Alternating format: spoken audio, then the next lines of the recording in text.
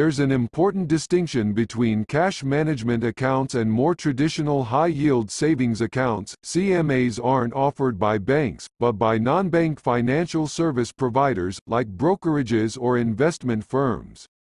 These providers partner with banks behind the scenes to sweep customer funds into bank accounts, thereby providing FDIC insurance for customers' cash. Offering a CMA lets brokerage firms create more stickiness with their customers, said Ron Guay, a financial advisor in Sunnyvale, California. The longer-term play is to leverage the relationship and upsell the customer to move these funds into brokerage accounts, which these firms charge a management fee on.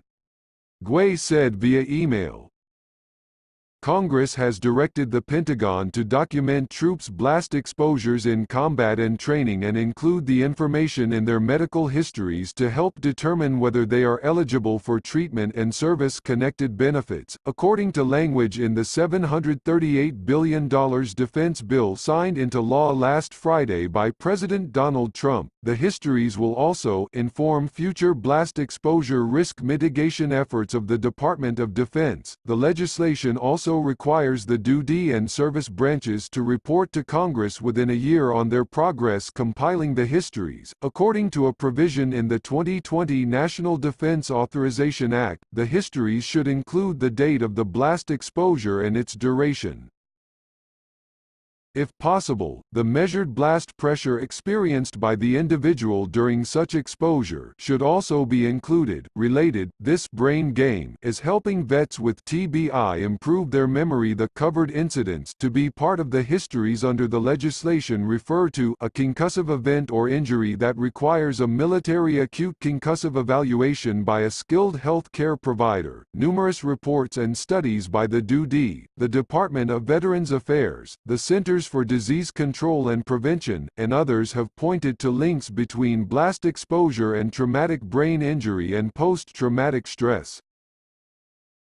According to the DoD, about 22% of all combat casualties from Iraq and Afghanistan involve brain injuries, compared with 12% of combat casualties in Vietnam. Traumatic brain injury (TBI), often labeled the signature wound of the Iraq and Afghanistan wars, can go undiagnosed in its milder forms and result in issues for returning service members ranging from headaches, irritability, and sleep disorders to memory problems, slower thinking, and depression. According to the VA, these symptoms often lead to long-term mental and physical health problems that impair veterans' employment and family relationships, and their reintegration into their communities, it added.